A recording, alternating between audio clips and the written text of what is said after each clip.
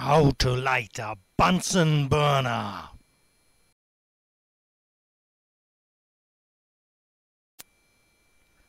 A Bunsen burner, or Bunsen, is one of the most recognisable pieces of science equipment. Every photograph of a science lab should have a Bunsen in it. The Bunsen has 5 main parts: the gas tubing, the base, the collar and the barrel. Inside there is a gas jet.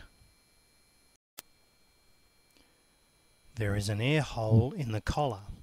This is used to change between the yellow safety flame and the blue heating flame.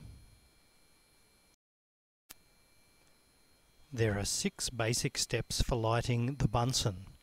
1. Place the Bunsen on a heat-proof mat. 2. Connect the gas tubing to the gas tap. And 3. Ensure the air hole on the collar is closed. Now, 4. Light the match. Then 5. Turn on the gas tap. Then 6. Hold the match just level with the top of the barrel. The Bunsen will now be alight and on the yellow safety flame.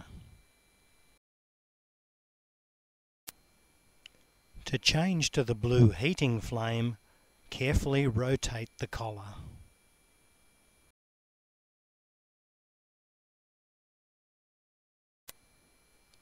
A couple of important points to remember.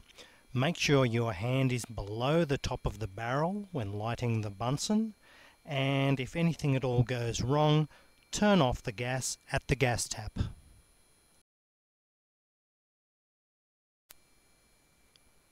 You should now be ready to light a Bunsen.